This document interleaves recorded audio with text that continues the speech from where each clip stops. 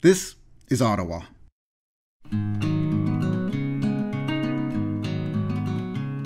In a capital city filled with statues and monuments, one towers high above them all, gazing out over the Ottawa River from Nepean Point. Samuel de Champlain, the founder of Quebec, who first traveled to this place more than 400 years ago. He's one of the best-known figures in all of Canadian history, honored in the names of schools, roads, towns, bridges, a lake, a mountain. You'll find monuments like this one all over Eastern Canada. But if you look closely at this particular monument, you might notice something odd. At the base of the statue, there's an empty plinth. There's someone missing. This is Canadiana.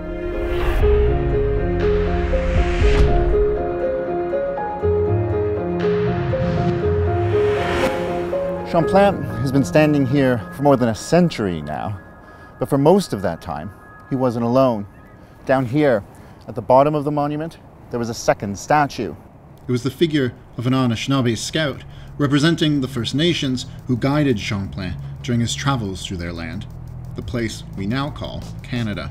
The Champlain monument was unveiled in 1915, and thanks to its placement up here on Nepean Point, it immediately became one of the most prominent statues in Ottawa.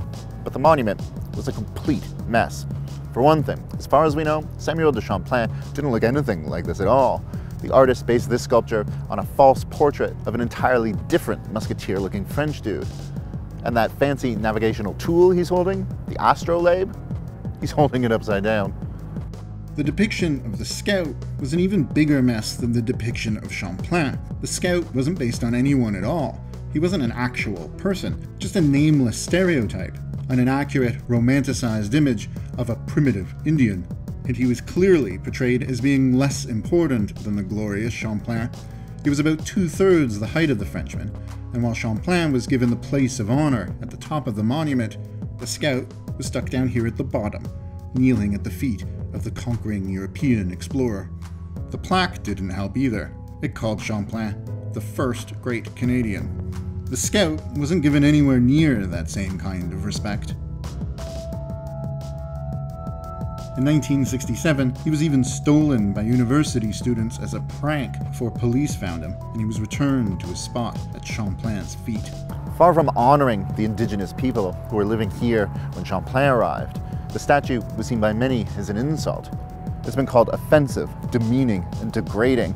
But it wasn't until the 1990s, with the artist's rights having expired and Indigenous voices finally getting some attention, that the issue came to a head. The national chief of the Assembly of First Nations, Ovid Mekri, launched a campaign to have the scout moved out of his subservient position. The campaign to move the scout was deeply controversial. The debate divided Ottawa. It's been called the Battle of Nepean Point. The artist's family fought to keep the scout where he was. The artist's great-great-granddaughter claimed the monument was all about partnership, not unequal at all. And most non-Indigenous people seemed to agree. When the Ottawa Citizen ran a poll, hundreds of people called in, and nearly 3/4 of them wanted to keep the scout right where he was. Canadians have a hard time giving up their myths. In the end, it was Chief Mekri and the campaigners who won. The National Capital Commission agreed to move the statue. Now, the scout stands here, in Major's Hill Park, where he's not forced to kneel at the feet of a European explorer. And just like that, the problem was finally solved. Except, of course, not really. There's still plenty of problems with this statue. The plaque doesn't explain that context, where the scout came from and why it was moved here.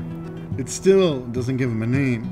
He's still a false stereotype, and now he stands in a quiet corner of this park, while Champlain still stands in one of the highest profile spots in the entire capital.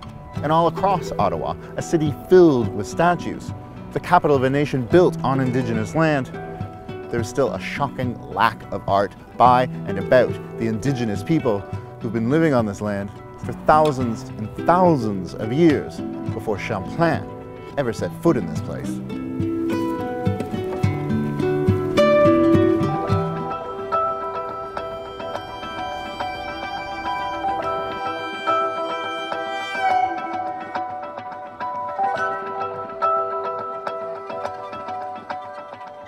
In the years before and after the Scout got moved, Indigenous artists have had a lot to say about it. One of them is Jeff Thomas, who's taken a whole bunch of photos of Indigenous people either standing with the Scout or on the plinth where the Scout used to kneel at Champlain's feet. And he's even taken photos of his own son, DJ Bear Witness, from the band A Tribe Called Red. You can check out some of those photos and learn more about his project by clicking on the links that we'll post in the description below, along with some others we think you might like to check out. If you'd like to watch more episodes of Canadiana, you can subscribe here on YouTube. You can follow us on social media at This Is Canadiana. And if you'd like to help us tell these stories, we would be hugely grateful. You can become a patron on Patreon, or you can give us a one-time donation through PayPal. Every little bit helps.